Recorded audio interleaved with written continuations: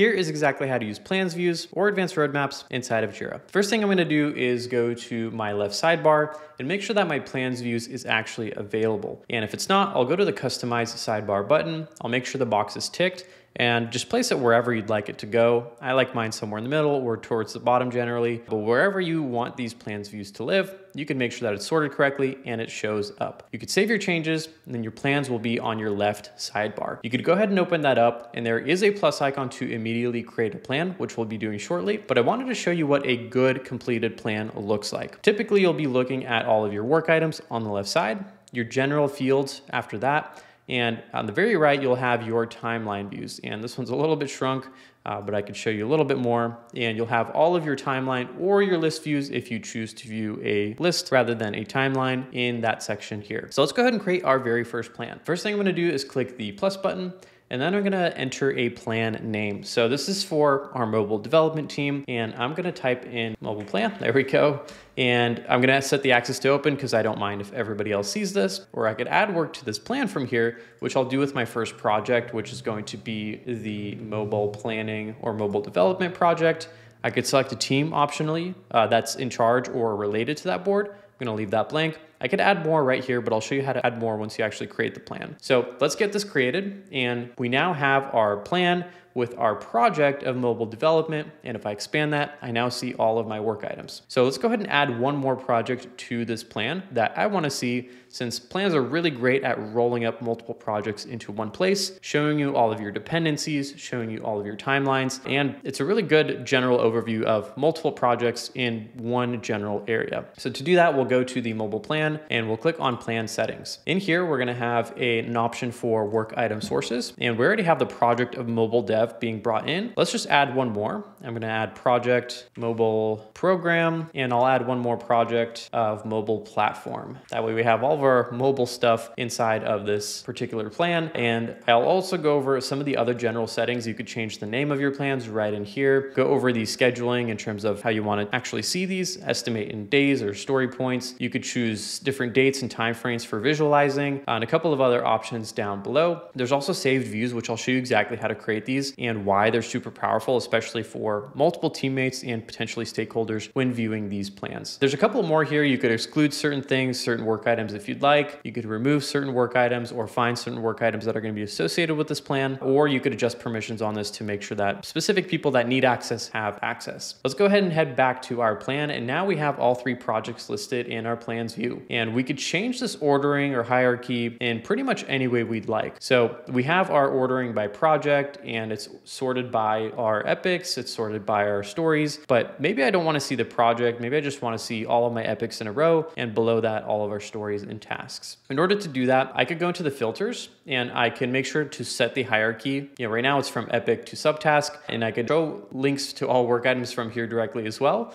But I could change this to only show, let's say, story and below. So now I've completely gotten rid of our epics from this view, and I'm only looking at our stories. You could keep going up if you have your initiatives, if you have different programs and all that above your epics. You can narrow this down as much as you'd like. That way you're not actually seeing what you don't need to see. And same thing with everything that's below. So if you wanted to see initiatives, epics, and tasks or stories, but you don't want to see subtasks, you could do the same thing inside of the filter view to make sure that you're actually bringing in the correct hierarchy that you need. So I'll go all the way up to project and feature, and now epics and stories are rolled up because we typically have things above them like our initiatives, projects, features, etc. You could also change view settings, and these view settings are essentially how the data is represented. The difference between these two is the filters are the actual data that you're filtering within this view. So I mentioned that we could get rid of these projects and just show the epics. Right now it's grouped by project. I can group by pretty much anything else. Assignee if I'd like. I could group by nothing, which will show us our epics,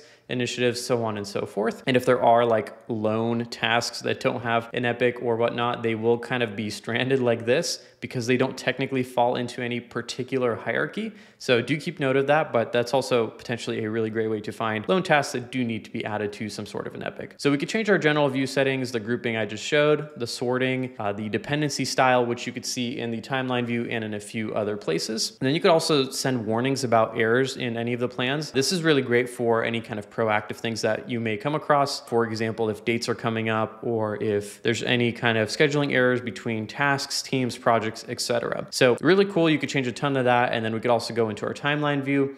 And in here, if our timelines are already scheduled and we have due dates showing and everything else, we will be able to see all those. If we don't, if we hover over them, we now have the ability to add them. So I could literally start dropping things into here as I go and creating a very simple timeline for these tasks. And I could start dragging these over, making them shorter, making them longer if I need to. And then this little link next to them allows us to create dependencies. So I'll just literally grab that. I'll drag and then I could drop it into any one of these items. So I'll drop it right into the next one. And we've created our very first dependency. You'll see this little notification on the top right, which means that we have unsaved changes. And what's really cool about these plans views is that everything that we're doing here is actually not affecting the task live on its board, on its project, where the teams may be working right now. This is sort of the unofficial staged changes where we could go in, we could review all of those changes, and then we could save them. And we could also send notifications or not send them. And once I hit save changes, it goes through and actually applies those changes to all of our live projects. So we had dates added, we had dependencies added, and so on and so forth. And anything that we change, including statuses and anything else inside of this view, is not going to take effect until we go to the unsaved changes and make sure that we apply them essentially after we like what we have. So this allows you to play around with and try certain things, check certain things, see how things would roll up into certain places, how your timelines would look before impacting anything live on a Jira project and sending out hundreds of Jira notifications to your team. So really great way to sort of have a mini sandbox inside of your Jira environments to see things from multiple projects, roll them all up into this view. So we have our timeline view. Let's go back to the list view because I want to show you the field settings and configuration. So we have our start dates, due dates, everything else. If we have something that we want to see that's not on here, we can first of all reorganize these, but next we could go to manage our custom fields. And these are back in our plan settings, which we could set up initially, but essentially all you have to do is add certain custom field. You scroll through, find the custom field that you'd like. I'll drop in impact as an example. And now we have the availability to use this in our plans view to show it as a column and use it as a filter. So let's head back and take a look at what that's going to look like. So I'll go in and let's see if filter showed up here. Let me give it a quick refresh. Impact was the field, not filter. Impact, add field. We should have impact. Let me try searching for it. There it is. Impact, we'll go ahead and get that added. And now we have impact showing up right here. And we could reorganize these if we'd like. I can make that field show up right after priority. That way it's something a little bit more relevant for the team to see right here. We also have the ability to filter on it right here. So you don't want to include, especially if you have a lot of fields inside of this plans view, you don't want to start including all of them in the filter unless you know you're going to be using them. Otherwise, this list is going to get very long and exhaustive. So once you have a view that you like to use, you definitely want to save it. Make sure that you're going through and saving the views that you're working on. That way, the next time you come back, you don't have to go through all of those changes, column changes, timelines, and everything else. It's just going to open up exactly how you left it. And the really cool thing about these views is that you can share them with the rest of your team. So I have the basic view, and there's a little edited icon, and I can either reset it or I can save it. So if I like my changes, I'm going to hit save to this view. I'll go ahead and save again. And now the little edited icon is gone. And let's say I remove the impact field. Once again, maybe I'm another team member and I don't like the impact field.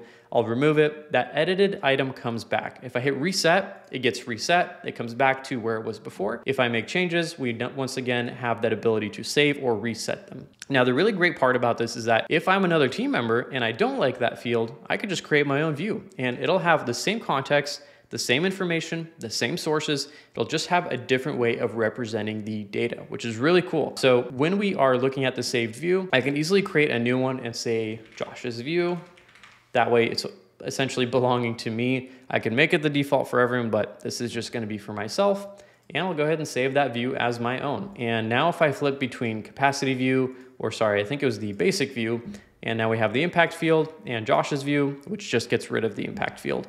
And as you go through and things differently, you can change the groupings and everything else. As you do that, it'll automatically allow you to save those changes into your view so that you could easily pull it up and make it your default anytime you're in this plan. And it's really great because you could also have multiple views that are your own or your team's, in which your team can easily go in and see exactly what you're looking at. That way there's no confusion and there's no misunderstanding between what the plans look like, what fields are related, what dependencies are made, and so on and so forth. So that's how we use use our plans views, a couple of things at the top that you may find useful. You have a summary rollup, which is fairly new, but really cool because you actually have the ability to see kind of a reporting-esque summary view of all of your roadmaps and advanced roadmaps and plans. Then we have our timeline, which is what we were just looking at. This is the best one that I think plans views represents. There's also program views, which essentially allow you to have sort of Kanban style views, visualize dependencies, have different program boards. If you're a program manager, this is fantastic for you. Calendar view, which honestly, I don't find that useful because it sort of does what timeline views does, but a little bit worse. But if you did want to see a calendar view and what goes where on an actual calendar, you could do that here. You also have a representation of your teams that are assigned to this plan if you'd like. This is also a fairly new feature, and if you're utilizing teams, you could add them directly here. And then you could visualize your releases and your dependencies here as well. Dependencies are really cool because you kind of have one place to see and view all of them and how they relate to each other. So feel free to do that. You could actually click on them. You could add dependencies here, remove dependencies. It's just one really quick and easy way to show and see everything that does have a dependency in your project and not show everything that doesn't. Those are all the views available. You could also remove these if you don't like them. For example, I would remove the calendar view. I'm never going to use that one. Same thing with teams. Go ahead, review the teams or remove the teams. Looks like I can't remove this one, but I could rename them. I could set certain views as the default for myself. Maybe I jump on here and want to see summary first. I could set this as the default and my plan is ready to go, ready to share. And as soon as I'm good to go, all I have to do is click the share button. I enter in the name or the email, share via Slack, or just copy the link and send it over to my team to check it out. So that was a quick recap on how we use plans inside of Jira. If you're interested on how to use Jira and Jira software projects, check out this video next.